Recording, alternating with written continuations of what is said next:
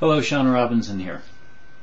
A lot of times when I create videos, I'm creating them really for myself because it's problems that I've had to work through or that I'm currently working through.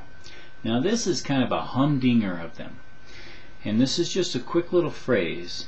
Perfection leads to procrastination. What does that mean? It means that if everything isn't just right, we don't get started.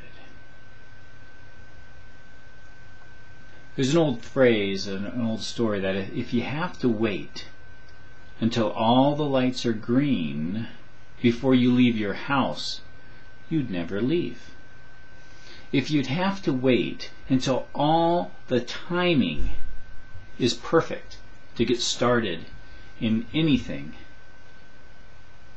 you would have never gotten married. You'd never do anything if everything has to be perfect. So perfection leads to procrastination.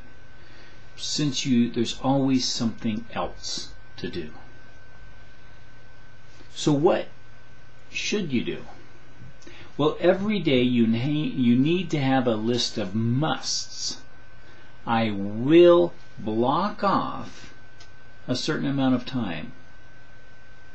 And during that time, I won't take any emails, phone calls, anything until I get whatever I'm supposed to do during that time done. That is how you get productive. So what are you going to do so that you can still get better, but you don't worry about perfection? Just worry that it works, what you're doing. And then just go do it. Sean Robinson, signing off.